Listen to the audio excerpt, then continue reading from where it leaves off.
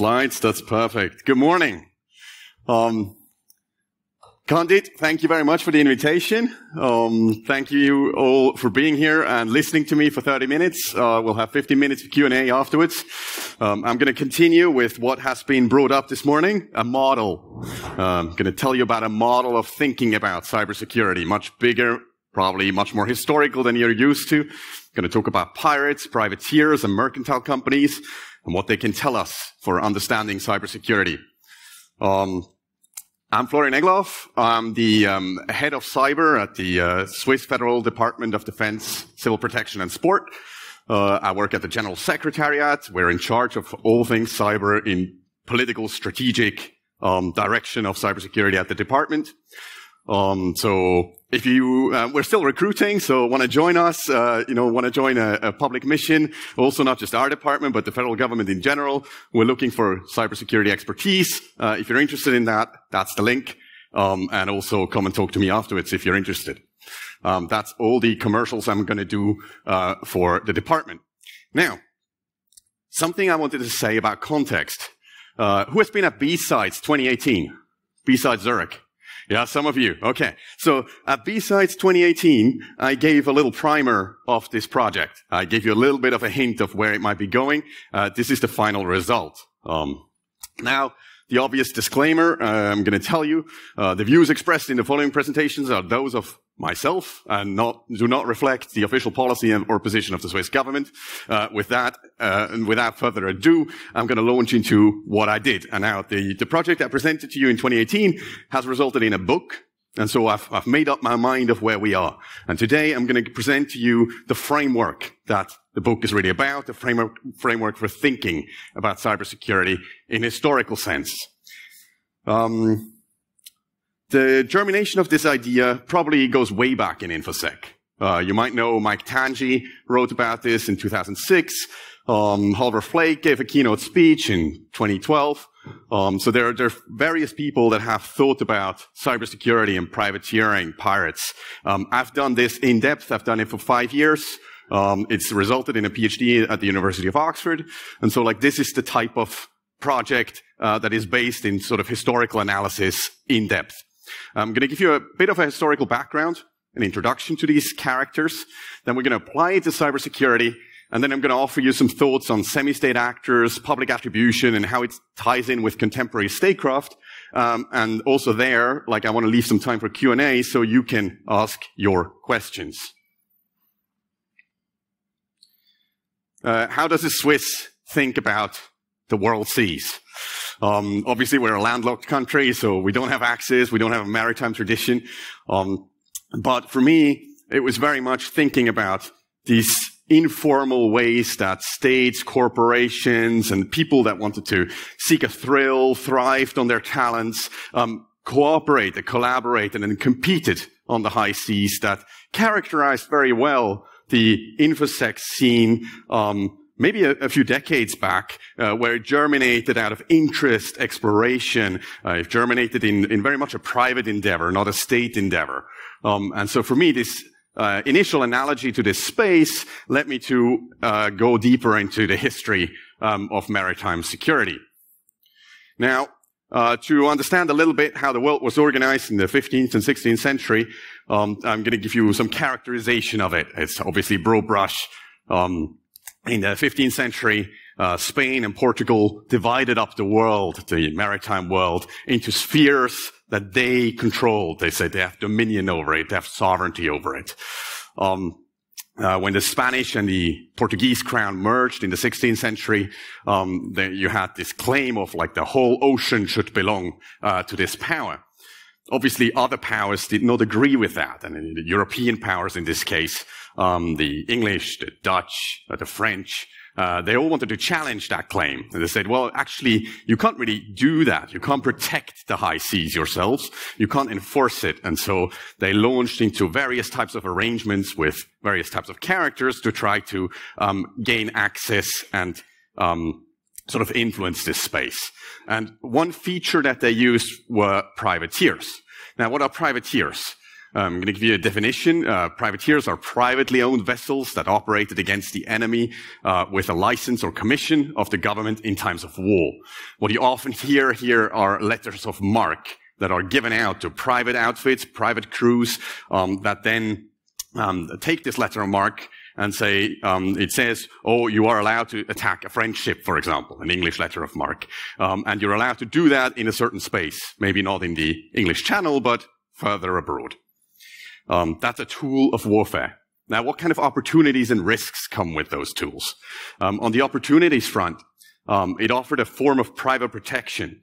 So you're able to hire some privateers that are actually protecting your ships. That was super important, especially when you go through difficult territory, where you have lots of pirates. You have to have some form of protection. Note, in the 16th century, you do not have yet large navies that can protect you. It's also a source of income for the state. In the 16th and 17th century, states in Europe are still fledgling. They're like, the claim on authority over land and people is still weak, and they needed money, and access to money privateering was one way to have access to money because they got a share of the profits that were made through capturing ships. And it augments your national strengths. So if you want to have influence, if you're, for example, England, and you want to have influence in this space, you need to have some way of generating force, of generating access to the space. And if you do not have the means to build a large Royal Navy, doing that over a private capacity is definitely something that is worthwhile doing. On the risk side is you enhance this competition for skills. So obviously being part of a privateering outfit was a lot more lucrative. You were profit-oriented. You had the crew actually got a share of the profits. That wasn't the case with the Royal Navy. And they're hard to control. From a state perspective, that's a problem, right? So like if you send out a privateer and you say, okay, you're going to go to like half the world, you travel to half of the world, and you're going to do something there, well, it's very hard for the state to actually make sure that that is the only thing that is being done. They're also unreliable. So like when you then commission them, it's unclear that they're actually going to do what you commissioned them to do. They don't have to. That's the sort of opportunities and risks. On the piracy side, you have a similar type of setup, but slightly different. Why are pirates useful? Pirates can be useful because they can affect a significant share of the trade. So if you want, as a state, to pay off some pirates to attack certain types of other nations, then this is a way to do it. You effectively impose a tax on all of commerce. There are also some interlopers. Now, what are interlopers? There's some way that companies can claim that some things are piratical in nature and are able to monopolize the space. That's one way that was being done was in the Mediterranean when the East India Company in the 17th century claimed authority over seaways, over certain seaways. They said, well, everybody who doesn't have a pass from us is going to be a pirate and is therefore being able to be pursued with force. And then I say the paying off the pirates, that's something that can be useful. On the risk side is you have selective enforcement. So if you're going to tolerate piracy in parts of your territory, say on an island, for example, and you do not actually enforce your law against piracy, you're going to have some kind of endemic structure of what we would today call corruption, what at the time was like side payments, different forms of authority. You have an interaction with your own companies. So your own companies will be exposed to retribution by those that suffer from piracy. Obviously, at the time, if you are a nation that invests in piracy as a way of exerting control or exerting influence, the other nations are going to say, well, we're going to retaliate not against the pirates, we're going to retaliate against the company that's doing business here. There's some similarity to how that's done today. And then you have this distinction between privateering and piracy that gets blurred. The more you use piracy as a means of influence, the more this distinction between privateering and piracy gets blurred, and that comes with consequences associated. And I would suggest that we see some similarities to some parts of cybercrime today. Maybe a historical outlook. Just a little anecdote. In the 17th century, late 17th century, India was controlled by the Mughal Aurangzeb. And there were various European colonial settlements. You had the French, the Dutch, the Danish, the Portuguese, and the English present at the coastlines. But the vast majority of the territory was controlled by the empire. And they were able to negotiate how the European settlers would actually be able to have trade at the time. At the time, the companies, the large companies like the East India Company that we now know as a colonial project, was in the 17th century still a company that was trying to gain access to markets, trying to gain access to resources, and used, of course, force also to do so. Now, why do I tell you that? Well, at the time, there was a funny interaction, or I thought was historically funny, in the sense that the Mughal didn't like that some pirates were attacking his ships. And some of these pirates were speaking English. Now, some of the other nations, not England, but the other nations, used that predicament to send all the English-speaking pirates they capture to the Mughal, to recreate a picture, an image that it's an English problem. That resulted in a crackdown against the English East India Company, where they had to close down shop. They had to offer protection to the Mughal ships. And there was lots of interaction like that. That is something that we see today with companies that are trying to gain access to markets, that some of the conditions are imposed on them, and the way that they interact with other companies. Well, we see that today as well. Now, what are similarities and differences of cybersecurity? Let's bring this to today. Some general similarities and differences. First, we have large distributed private capabilities and the lack of public capability to protect. I think that's self-explanatory. I don't really have to tell you that the biggest capabilities lie in private hands in most countries. Not all, but most.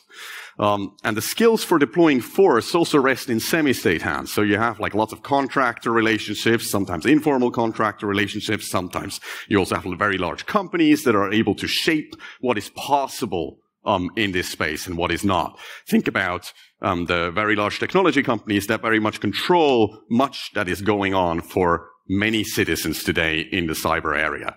The attack surface is really large, both in trade and cyber, and the dependence of the actors over time rises. So whilst international trade was small at the beginning of the 16th century, it rose over a period of 250 years, so to such an extent that it became really, really important, not only to companies, but also to states. And that changes the way, the incentive structure of how you act in this space. And then you have attribution problems. You had attribution problems historically, and you have them today. Historically, obviously, when you capture a pirate that claims to be a privateer, and you're in the East Indies, and they have a sheet of paper that say, yes, I'm a legitimate privateer, good luck authenticating that, right? It's going to be really hard. You're going to have a crew that speaks maybe 12 languages. There's a multinational crew, and they have different types of privateering letters that they have, letters of marque. Good luck authenticating that. So there's a lot of difficulty also on the seas. What are the differences? Well, on the different side, we have obviously a fast-moving technological innovation and rapid diffusion of information and knowledge. That's much faster today than it was back then. Then there's an important element of physicality and distance. While I don't deny that there are close access operations in cyber, there are differences in terms of how you have to expose yourself when you're a pirate and you want to capture a ship. That's very different from most of the operations we see in cyberspace.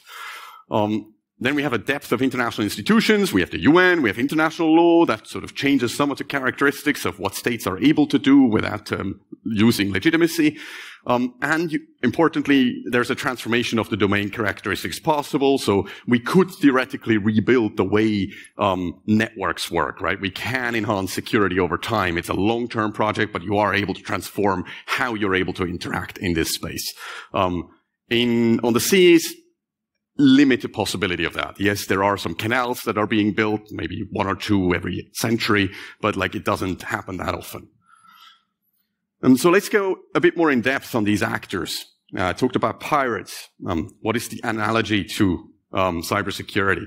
Well, some part of cybercrime very much resembles piracy. So there's some endemic structure. In some societies, cybercrime is so deeply within the structure of the society, it's tolerated as a means of generating income, that you have a long-term challenge of getting rid of it. So there's like some political economic tie-in between the two phenomena. But that's not what my main focus is. My main focus is on semi-state actors. It's on those actors that have special relationships to states. And not all states, but to some states.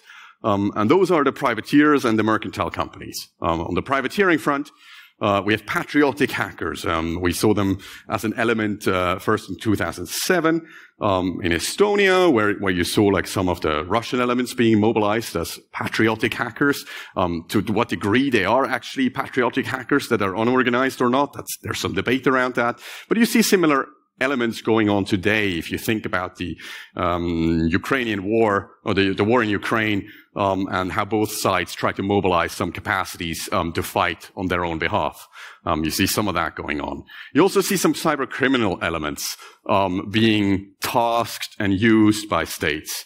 I would refer back to a presentation that Michael Sandy, Tilman Werner, and Elliot Peterson gave at Black Hat 2015, where they demonstrated and showed that the SUSE Trojan was used to have like some intel collection function for an undisclosed state.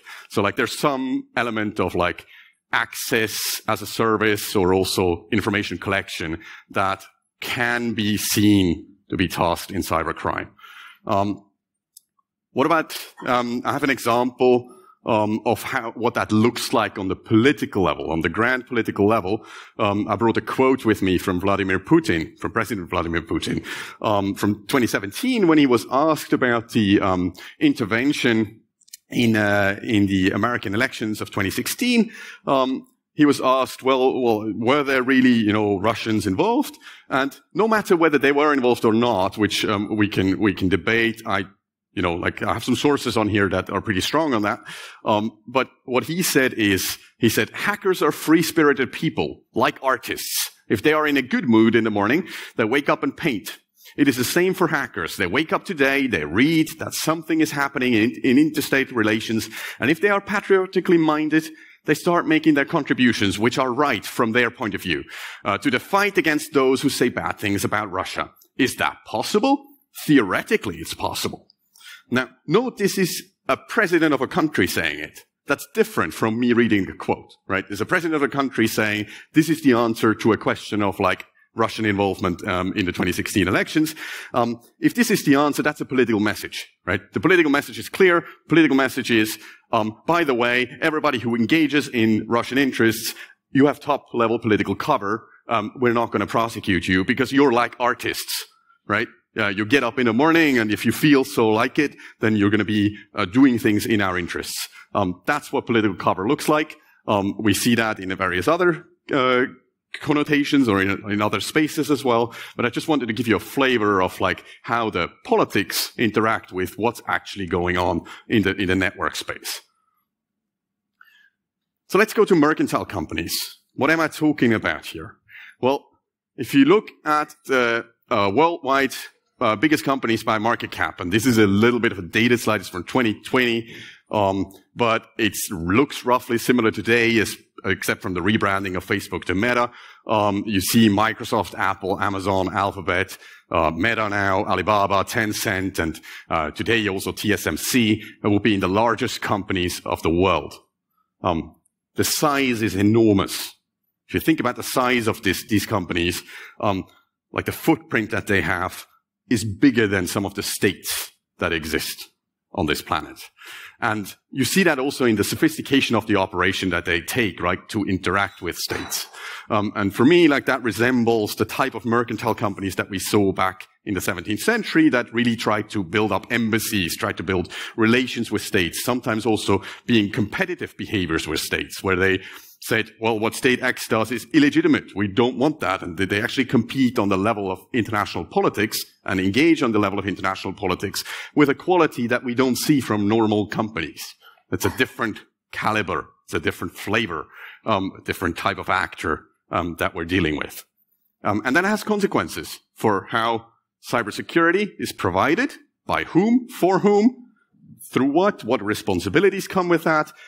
That's part of the conversation that was alluded to from the previous speaker. Obviously, we also have state actors. We have navies on the one front. We have navies that grow over time and get more formalized and have more dedicated, clear, specific capabilities, have more rules of engagement, those sorts of things. Similar in cyber, we have cyber commands, we have intelligence agencies, we have police forces, there's lots of contracting relationships. So, like, there is state capability being built worldwide. But I would pose to you that that state capability, if you exclude some of the top big ones, is still nascent. It's still, like, states are still late to the game here. If you compare to the sophistication and scope of operations that you have in a large company, the type of, the way that states engage here is still relatively small. That would be my thesis here. And feel free to challenge me on this in the Q&A. So what's the overall picture? I said I'm going to give you this model, and I've given you now the thinking model of these different type of actors and how they interact with one another. Now, obviously, I don't want to leave you hanging on like where we are in this space. And I would say, well, one thing that was really important in the naval space was this distinction between piracy and privateering. Until this distinction was able to be made, so as long as it stayed blurred, things like prosecuting piracy remained really, really difficult. And we had to have some incentive structure that more countries started to see, also companies, that this blurring of this distinction was not in their strategic interest. I brought you the example of England. In the late 17th century, you see a move from the extensive use of privateers and pirates to limiting those privateers, actively fighting piracy. And this transformation was not just economic and political, it was also legal and social. They had to rebuild the structures of their empire to make sure that those payments that were made, the side payments I was talking about in privateering, and the side payments of like how piracy is endemic in societies, that had to be changed, right? That was an active process of change. Why was that, right? It was because the interest in stability rose over time. Where are we today? Well, cyber criminals are not extradited, some of them. The legitimacy to prosecute each other's nationals is not acknowledged by everyone worldwide. Some states are making extensive use of these digital privateers and pirates. And in my view, the economic situation is actually shifting towards more mercantilist policies. So policies where politics and business overlap. And this abolishes one of the main sources for stability, namely international trade that doesn't like this predatory practice. And the more we go into this mercantilist type of policies where you have different realms of trade, the more you're actually solidifying this difficult problem of politically supported blurred spaces. Public attribution can be one lens to look at how states think about this political and legal ordering process. So in public attribution statements, states will explain to you why they think certain things, certain types of actions are illegitimate or are not strategically acceptable in their own view, and I would just suggest to you that that is one of the ways that you can measure of where we are in this process. With that, I come to some conclusions.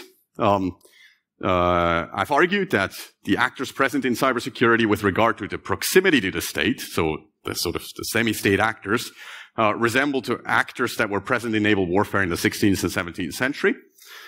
The militarization of this space resembles the situation in the 16th century, when some states transitioned from relying on privateers to professional navies. So you have this growth of state capability, and this transition incentives start to rise. You see the competition for skills, those sorts of things. All the problems that were present in late 16th century naval recruiting are also present today in recruiting for states. Hence my slide about, do join the federal government if you're interested.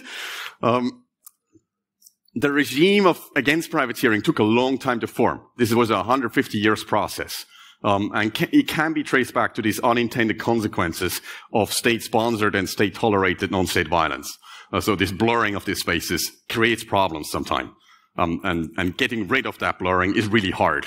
And so like that's that takes a long time to change policy, even if you wanted to. In cybersecurity, I think we can expect these unintended consequences to increase over time and also open up opportunities for this differentiation to come about. So to have more clarity on like what actual cybercrime we don't want and what actual type of independent hacking we don't want as a global community. And then lastly, the mercantile companies, they were in cooperation and conflict with states, operated their own foreign policy and had a tendency to monopolize. They wanted to control, right? First, there was a predatory phase where you want to expand, and then you want to solidify and control. And in that control phase, you actually want cooperation with governments that stabilize your space. Today, we see analogs that are stabilizing and destabilizing. I talked about the destabilizing elements before. If you're interested in that type of argument, if you're interested to go deeper, I wrote a book about it. It's available in July. Feel free to also ask me afterwards. If you don't want to read the book, just ask me. And with that, I'm at the end of my presentation.